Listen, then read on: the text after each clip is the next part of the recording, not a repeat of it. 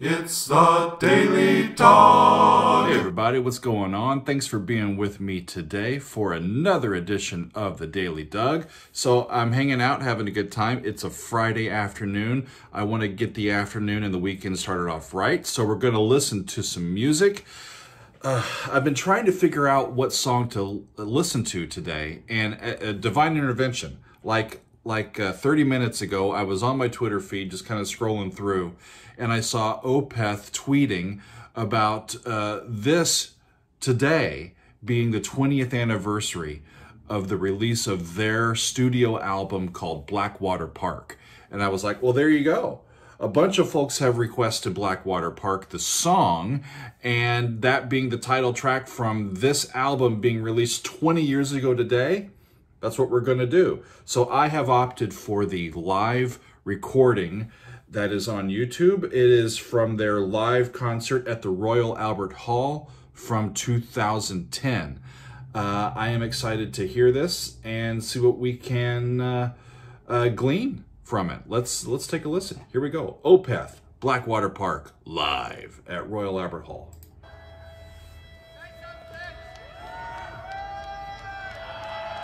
That high note's an E. Sounds like a harmonic. 2, 3.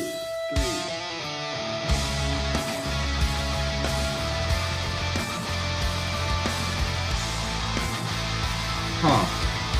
Woo!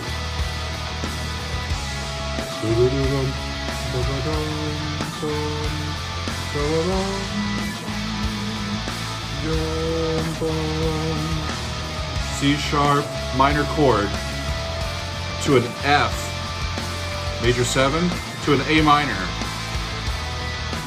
to some sort of D sharp chord. That's an interesting progression, y'all. That high note you hear,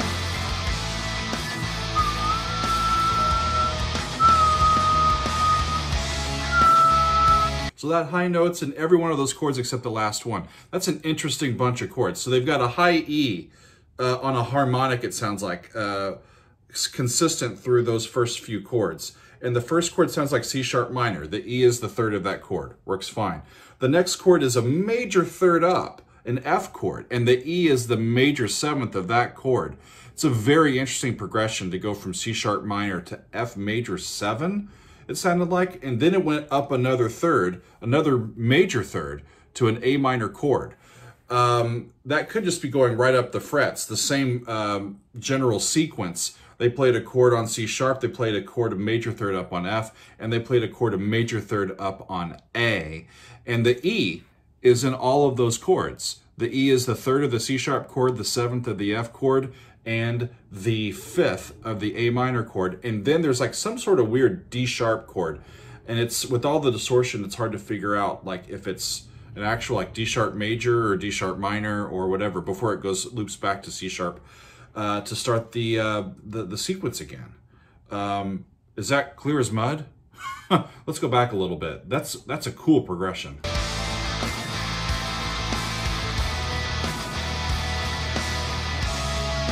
Da-dum, da-dum. F, A, D sharp, C sharp. Huh. A straight ahead rock groove.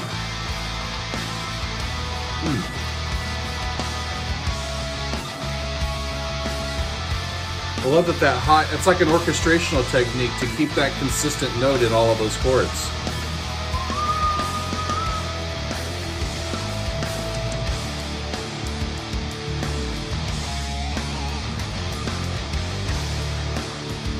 And they settled on D.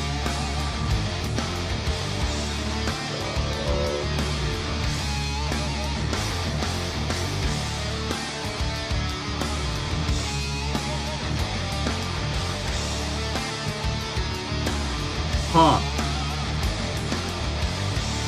Kind of mixtures of D major and D minor melodically over the top of that power D.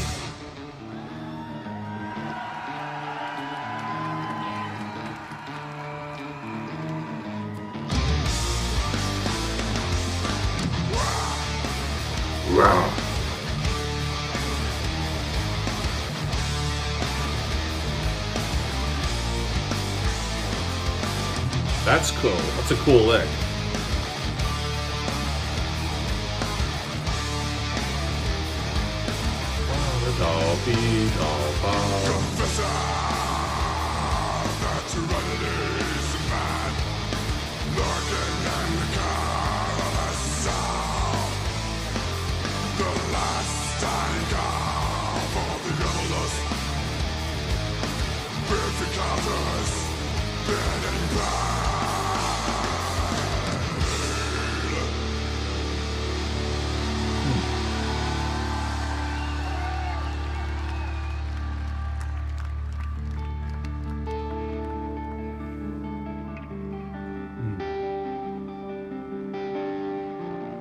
It's a nice change. Texturally, tempo-wise.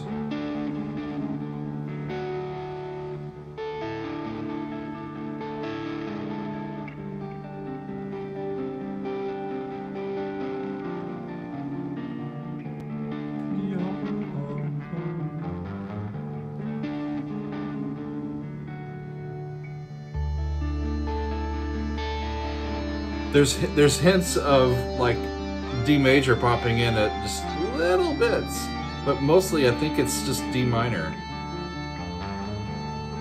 Love the high harmonics. It gives context to what the other players are playing. That's a high fifth, a high A over the D. There was a major third.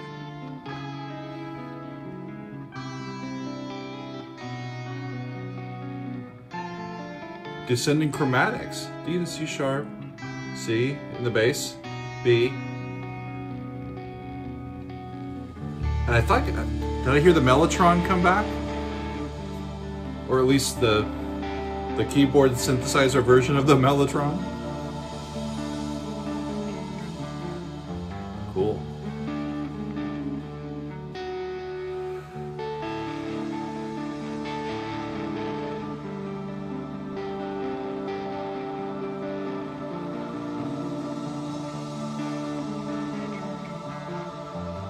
Looked like he was playing some sort of suspended chord.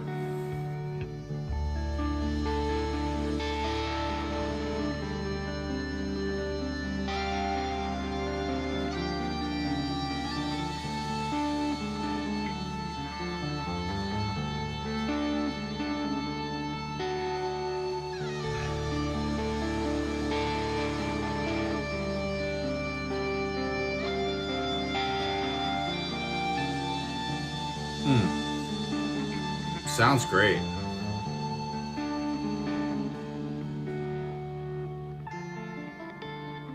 Never been to England. I would love to go to Royal Albert Hall.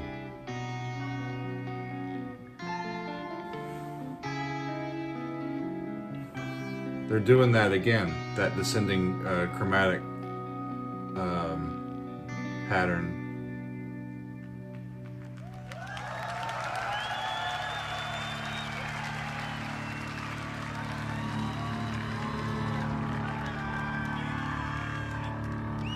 Okay.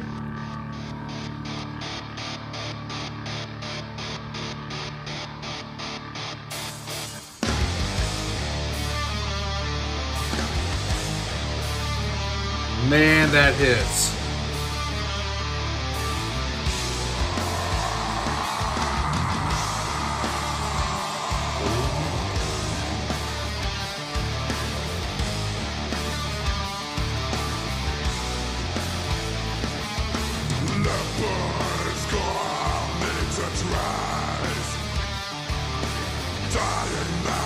Does he do growling the whole song? Makes it more difficult to understand the meaning lyrically behind the song.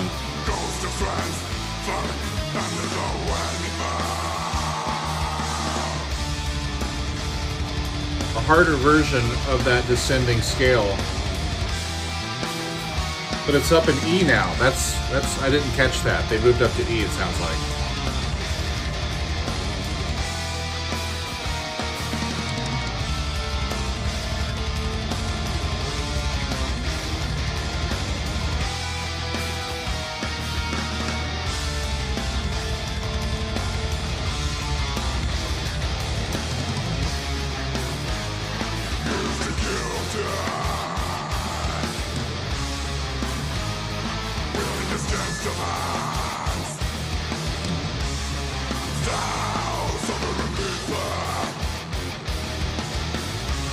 it's really tight from an ensemble perspective. They're all hitting those syncopations right on the money and just laying into them. It's hitting really hard. Rocks hard.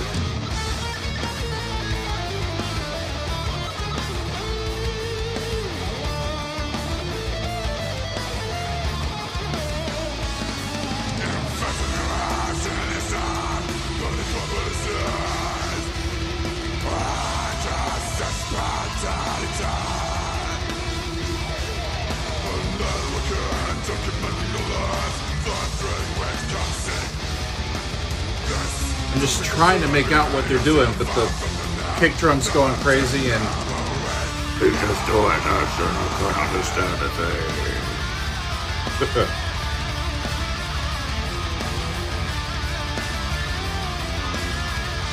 $50 fine for nothing but straight 16th notes in the kick drum. I don't care how cool it is or how neat it is from a technique point of view. It was a cooler groove when it wasn't there, in my opinion. Yeah, double leading tone. Ya-da-dum. That's cool.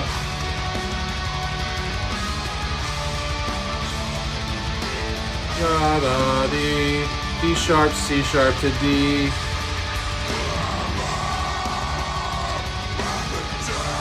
Maybe it's a sign of things imploding on a central point.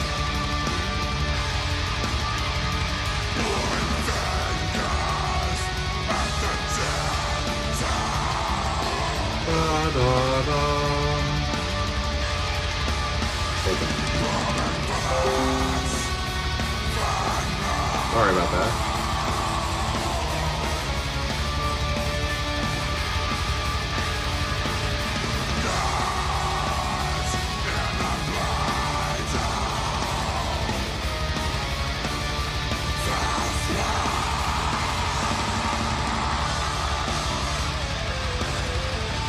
Yeah,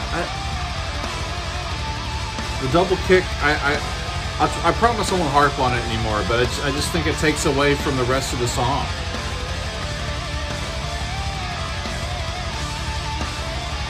It's all over a static chord. It's pretty much just power D, and they're playing these riffs over the top of it.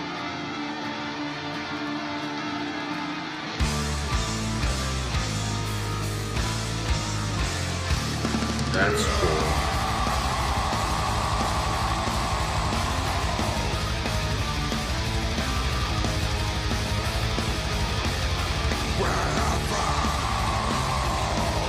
Double time.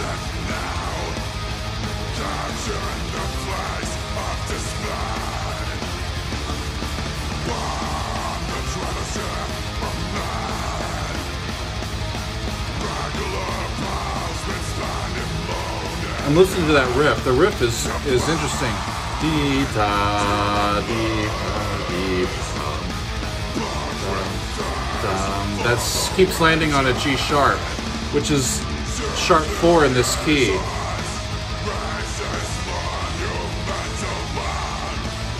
It's a Lydian fourth, but the way that they're using it doesn't sound like that.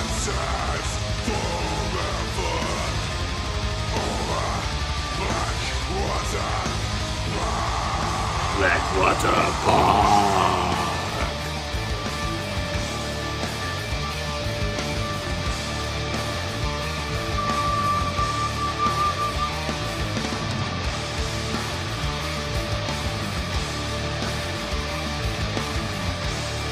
That's the best, you know, that's the best part of the groove right there.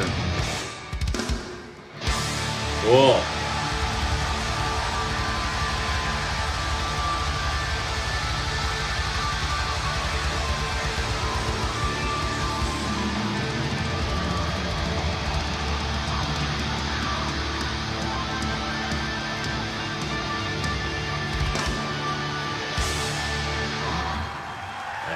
Crowd goes wild. Woo. Yeah, they're going to take a break. Awesome. It really is. I mean, they're an awesome band. It reminds me of when I got to hear them. Okay, everybody's going crazy. Is that it? Okay. It reminds me of when I did actually get to go see them with my brother and thoroughly enjoyed it. What I remember of it, because we were a little intoxicated, was that it was loud and fast, and those kick drums just bothered with me the whole time. I need to look up the lyrics. I had them pulled up on a different tab because I was expecting to catch some of them as we went, but I really couldn't catch a damn thing because of just how it was mixed and him doing the growl color to his voice the entire time. He is describing a place called Blackwater Park. He is I am just a spectator, an advocate documenting the loss. So there is death and pain and just, perversions bloom round the bend, seekers lost in their quest, ghosts of friends frolics. This is like under a waning moon. It is the year of death. Heavy shit, right? So he's a spectator. Maybe it's a metaphor for society, him looking on from the outside and seeing destruction and pain and just systems that don't work the way they're supposed to, and expressing outrage, just at a loss for, what to do about it, or if there is anything we can do about it. So I would love to know what you guys think of the meaning of this song. I'm guessing it's sort of a culmination of all that's led up to it in the album. If it's like some of the other stuff from them that I've listened to, everything seems to be interconnected and part of a larger scheme. So that's what I'm guessing. The thing that I thought was the most interesting about that whole thing, I've never heard that particular chord progression like that, I don't think, before. Let me talk about it again just very quickly. They had a high E at the beginning of that, and they had a C sharp minor chord, right? So I'm thinking 4 sharps. That's C sharp minor, and they've got the third of the chord up there hanging out, and that's going to be sort of a focal point. The very next chord that they go to is an F major 7 chord, F, A, C natural, and then the E. Both the F and the C sharp would be sharps in the key of C sharp minor, and both of those get taken away to give them the ability to move that chord from a C sharp to an F.